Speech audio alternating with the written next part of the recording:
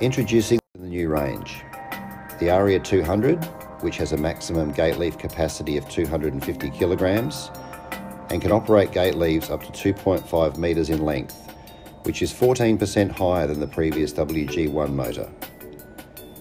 The ARIA 400 has a maximum gate leaf capacity of 450 kilograms and can operate a gate leaf up to 4.5 metres. Both motors are pre-wired with an Australian 3-pin plug and short lead, ready to be plugged into a domestic single-phase power outlet. To maintain simplicity, the control board layout is almost identical to that of the previous models.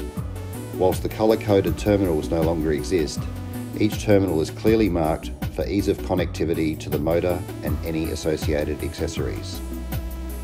The new motors still accept all of the previous Mhouse accessories and vice versa, so there is full compatibility between the old and new models.